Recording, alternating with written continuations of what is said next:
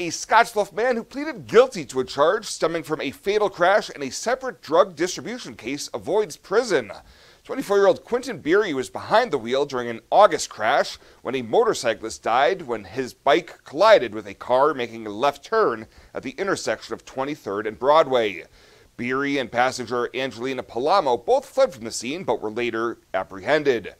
Biery also pleaded guilty to a charge of distribution of methamphetamine following a Wing Drug Task Force investigation where he sold narcotics to a CI. On Friday, Judge Leo Dobrovony sentenced Biery to 90 days of probation on the drug conviction and 270 days in jail for failure to stop and render aid.